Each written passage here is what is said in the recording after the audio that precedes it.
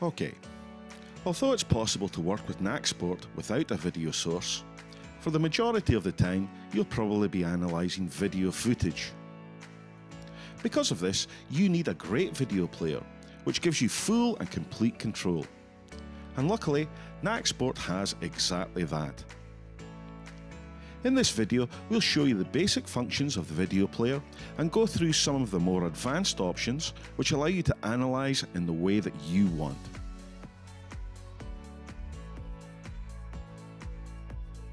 The video player is integral to Nacsport and is 100% integrated into the workflow. For example, clicking on any of your registers, either in the timeline itself or in the table on the left, will play that particular clip in the video player.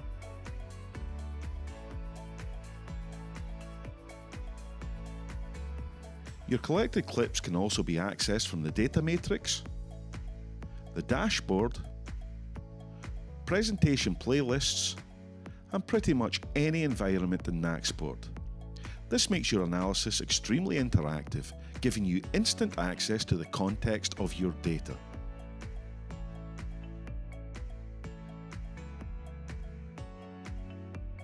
Okay, let's move on to the options in the player itself. These will be mostly familiar to you, but there are a few advanced features which you won't find on standard video players. First of all, we'll start with this button, which obviously is the play and pause button. There's nothing much more to be said here, but like all video controls, this can be controlled via the keyboard. In this case, the space bar can be used to play and pause your video. These two buttons are used to play the video either forwards or backwards. The important thing to note here is that clicking these multiple times will increase the playback speed. This can be up to 5 times the original video going forward or 3 times the speed in reverse. You can also control playback speed with the V and B keys on the keyboard. These icons move the frame either forwards or backwards frame by frame, useful for getting the exact frame you want to add drawings to, which we'll talk about later. The keyboard control in this case are N and M. Next to this is the control bar for slow motion playback. Again, very useful when conducting an analysis or highlighting plays in a presentation. Above this is the time slider. You can drag and drop this to any point in your video quickly. You can also input the exact time in your video by clicking on this icon. It's important to realise that this relates to the time in the video, not the time in the game that you're analysing.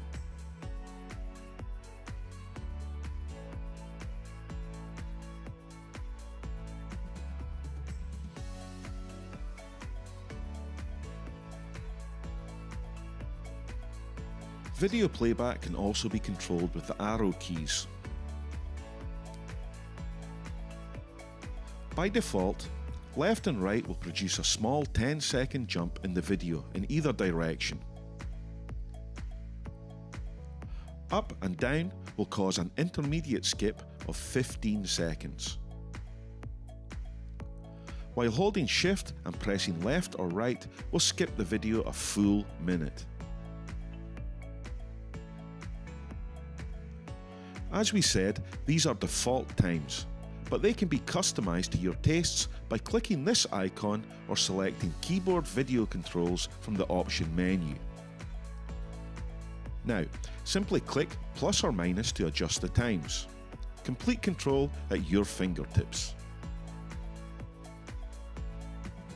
This icon allows you to change the size of the video player. Find the option which is most comfortable for you. The size of the player can be adjusted manually. We recommend clicking the Keep Aspect Ratio option when doing this. This keeps the original dimensions of the screen. Now, simply drag and drop from the corners or sides. Enter full screen mode by clicking on this icon. To exit full screen, press Escape or click this icon again.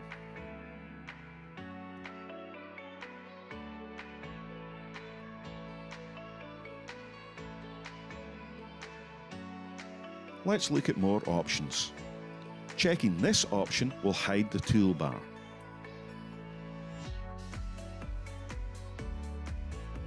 Checking this option will ensure that the previous playback speed is maintained if you pause the video.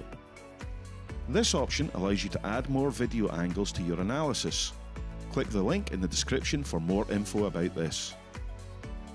This option allows you to overlay the video with information about your registers, such as the categories, descriptors, or any notes you may have added.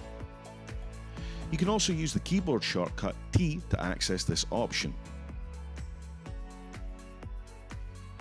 Lastly, this icon will open KlipDraw Basic, the default Nacsport drawing tool, which allows you to add arrows, shapes, spotlights, and many other things to highlight the action in the field. However, before using this, we suggest taking a look at the full video dedicated to KlipDraw.